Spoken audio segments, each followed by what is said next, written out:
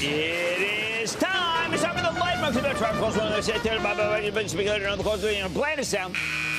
And then the lightning round is over. Are you ready, Ski Daddy? Time for the lightning round. I'm going to start with Michael in Tennessee. Michael. Booyah, Ski Daddy. This is Mike from Nashville. How are you doing today? What's happening?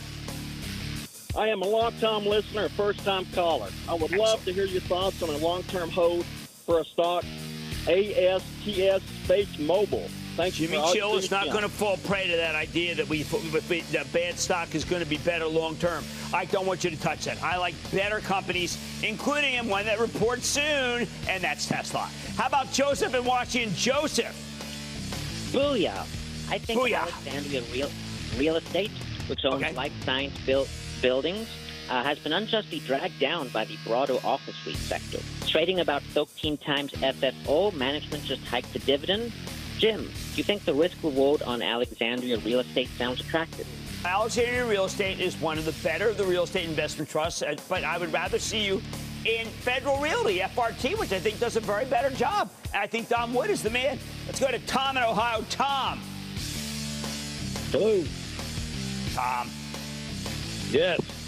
Cramer, go Tom ahead. from Cincinnati. Bring it, Tom. Longtime club member. Excellent. And viewer. Centene Corporation. Buy, okay. Seller, Centene. hold. Ever since the late Michael Neidorff passed away, I have not been as involved or like Centene. I think he was the driving force behind Centene. He's now gone. He was a great man. We own Humana for our Charitable Trust, and that's the one that I'm sticking with, even though it's not been that great because of high medical loss ratio that everyone's so worried about. Let's go to Tyler in California. Tyler. Hey, Big Booyah from California. How you doing, Jim? I'm doing well. How about you, Tyler? I'm doing good, thank you. I think I found an undiscovered gem that has the backing of Warren Buffett and deals with cloud technology for small and medium businesses. What do you think of Stone, ST&E? I think it's okay. I mean, I've been doing a series of very good stocks on it's called my enterprise software show. We're doing a whole bunch of them. Any one of my enterprise software segments is better than yours. I'm sorry, but I got to be blunt about it. Let's go to Jim in Michigan. Jim. Hey, Big Jim. How you doing? I'm doing well. What's going on? Hey, in early 2009, we had a tough economy. I brought you Insight Pharmaceutical down at $3. I said this was a great buy, had spectacular things going on. And the stock went from $3 over to $100 a share. So I have some good speculative plays. I like Insight. Should I be buying more back into it? Look, you brought it. I think it's a good company. It's been on a real bad downturn, but I do think that that's the kind of speculative company that is working right now, and it doesn't lose money, so I'm okay with it.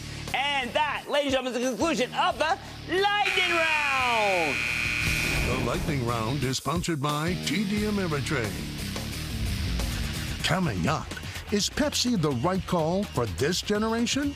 Find out why a recent downgrade has Cramer too busy to be fizzy. Next. Don't miss a second of Mad Money. Follow @Jim Cramer on Twitter. Have a question?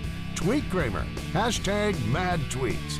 Send Jim an email to madmoney@cnbc.com or give us a call at 1-800-743-CNBC. Miss something? Head to madmoney.cnbc.com.